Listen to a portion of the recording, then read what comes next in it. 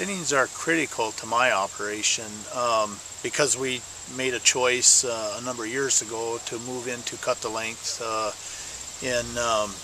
mean, not that cut the length doesn't work well on clear cuts too, but they are really designed to thin.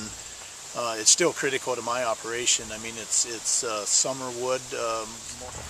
In the long run, we're ending up with a better quality of timber. I've noticed it myself, watching these stands over the years, and there is a better quality of timber than what there used to be.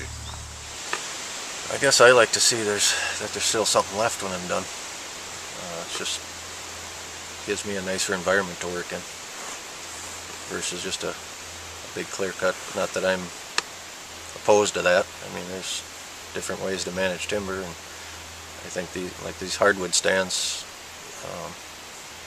I think they should be thinned until they are ready to final fell, I guess.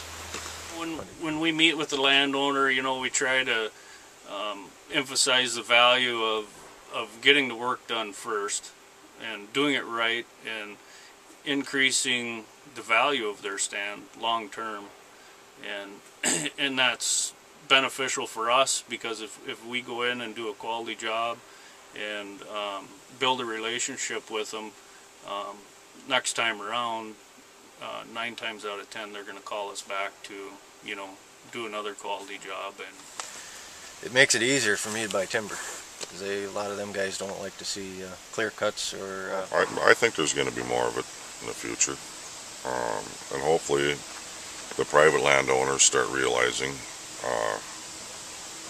what it's about, and I'm sure the county and state is going to continue doing it. From what I've seen in the 26 years that I've been doing it, I am seeing a lot better quality of timber.